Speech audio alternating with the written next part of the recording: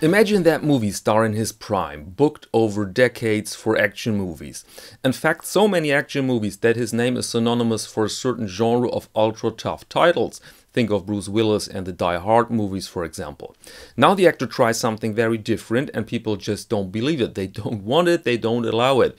And that's sometimes a shame, especially in case of something as stunning as the Panerai Quaranta Goldtech, a Panerai that underlines the huge change this brand has made in the last years. But before I explain in detail what I mean, let's go over the basic specifications of the Quaranta Goldtech PAM 01026 that I'd like to take here as an example to illustrate my point. We have an automatic watch with a case made of gold and a width and length of 40 millimeters, so Italian for 40. The length is also 40 because of the cushion case. Height we find a smidgen under 10 and the lug width at 24 millimeters, so a very wide strap. The watch then sports a sapphire crystal, a screw down crown and has a water resistance of 50 meters. Movement is the P900, operating at a beat rate of 28,800 and offers a power reserve of 72 hours, so 3 days. It comes on a leather strap and the price is indicated with 18,500 euros, including VAT, and 18,200 US dollars without VAT. And now please imagine watch fans writing in the comment section sentences like this: 50-meter water resistance for a watch that was meant as fighting equipment?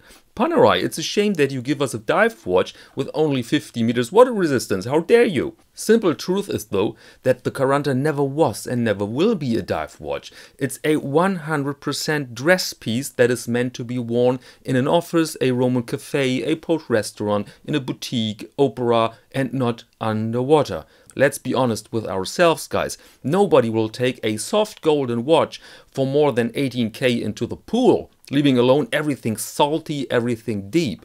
This watch needs a protection against tap water. But one may argue now that the Quaranta follows the form of the typical Radiomir watches, and these were in fact military diving equipment. The case is recognizable as a Panerai in the first second, so it should be something tough. But in fact it's not. This cushion form case with this wired type lugs are a watch design from the 20s. You found it back then on many watches as sort of a standard watch design.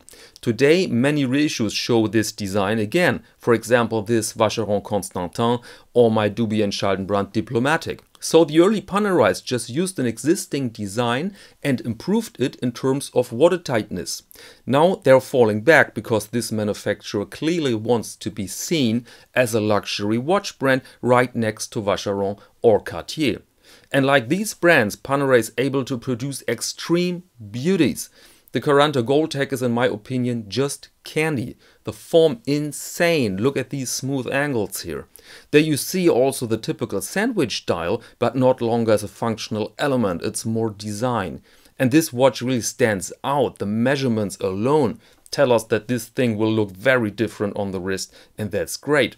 And I'd like to present you this extremely expensive watch only as an example for my point, that Panerai simply is not longer Arnold or Bruce. When somebody appreciates this watch, there is no need to stick to the gold. There are steel Quarantas available and they also deliver this unique and convincing look of a very special dress watch. But just out of curiosity, let's add the information about Goldtech. What is it and why does it wear that trademark sign? Easy explanation. It's an alloy of gold, platinum and copper. Every manufacturer can create its own alloy and can protect it as a trademark.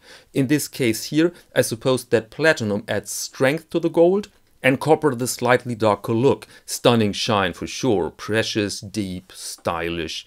And so as a conclusion, I wish that especially watch reviewers could stop to put these Quarantas in the drawer military watch. It's just the wrong place and it will make nobody happy.